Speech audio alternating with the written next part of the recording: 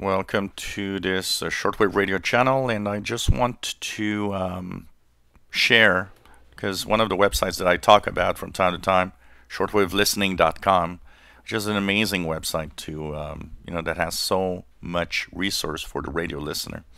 But there's a section that I want to share today because I get tons of people, asking me about radios and is that radio good and what about that radio and what are the reviews of this or that.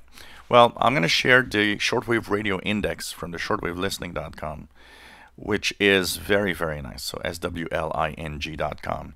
Here you have reviews, you have all receivers. So you got home, you got portable receivers that you can check out the details. There's going to be a lot of stuff in here.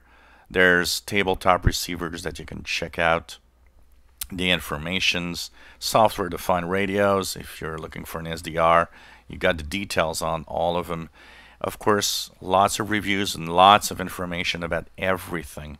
So check it out. It's a huge resource for the shortwave listener. And if you've seen a radio maybe in a flea market or on eBay or on somebody selling one on, I don't know, Craigslist or whatever, and you're wondering, is it good? Or if you're just eyeing a radio in a store somewhere, you can actually come here and see if it's in the list and see what people think and all the information you can get. It's a very, very good resource. I've actually purchased receivers, a couple of receivers, by reading what the owners and what some people have to say about it.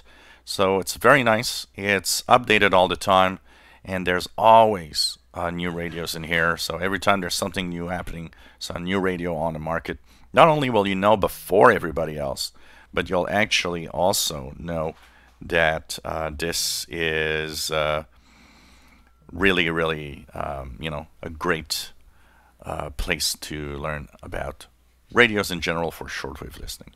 If you enjoy our videos, please subscribe, give us a thumbs up. Thank you for watching.